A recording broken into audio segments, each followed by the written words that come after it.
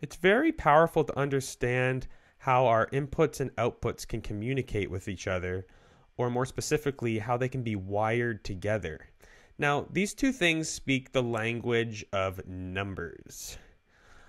Our inputs are anything that is providing data to the brain, so any of our sensors. For example, let's pretend we plugged in a light sensor.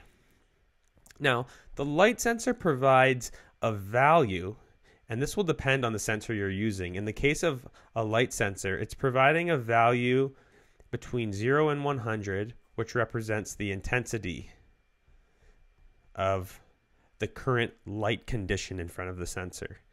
Now, our outputs are the opposite. Our motor or our lamp or speaker. Outputs we actually provide a number to so they know how to behave.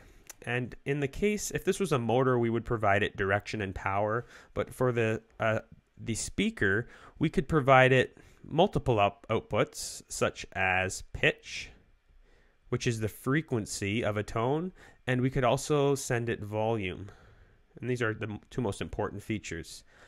Now, the powerful thing to realize is that we could take this intensity value and plug it into, say, pitch. So as the environment changes, if we flick the lights on or grab a flashlight, we will actually hear this change in real time using the speaker. So let's grab an input, for example, our light sensor, and an output, for example, the sound block. And to wire blocks together, you first have to click on the bottom of the block, which will expand this little column here, which will give you access to them. And here are all my inputs and outputs.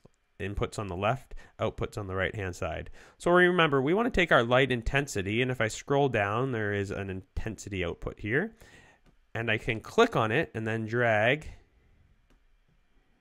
this wire, and I will plug it into the pitch or tone frequency input on this sound block. Now there's also volume and other things here. I plugged it into pitch. So now these two blocks are wired together. So to get a dynamic behavior, you need to drop this inside a loop, and then it will continue to update, and you should be able to hear the difference.